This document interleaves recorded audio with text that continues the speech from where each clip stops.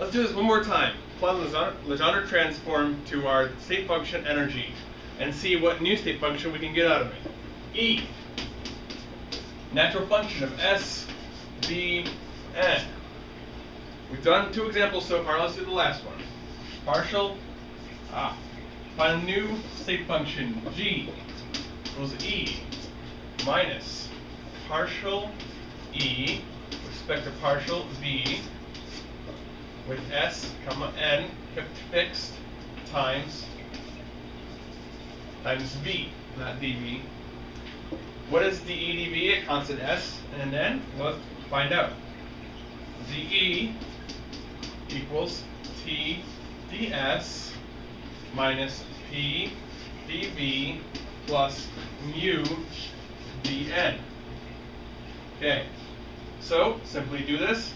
S fixed, gone. N fixed, gone. dE dV equals minus P. Partial E respect to V, S fixed, N fixed equals minus P. So, plug this back into the equation and see what we get.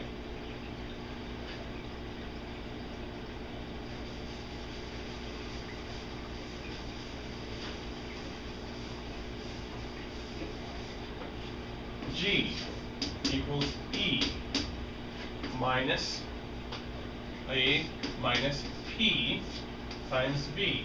So this new function equals E plus PV. This is defined as H, the enthalpy of the system.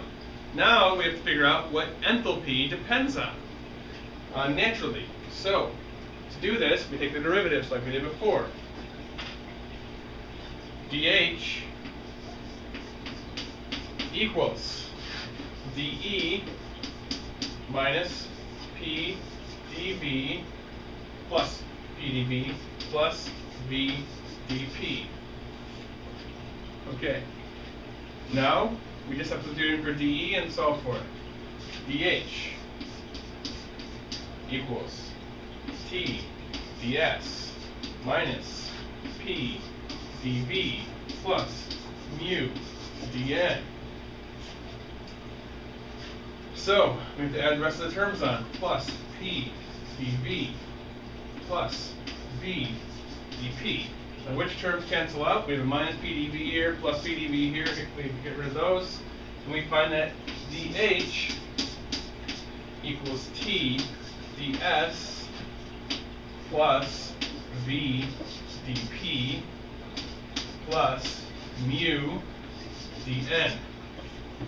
And H is a natural function of S, P, and N. So that's the last one we have. H equals H, it's a function of S, P, and N.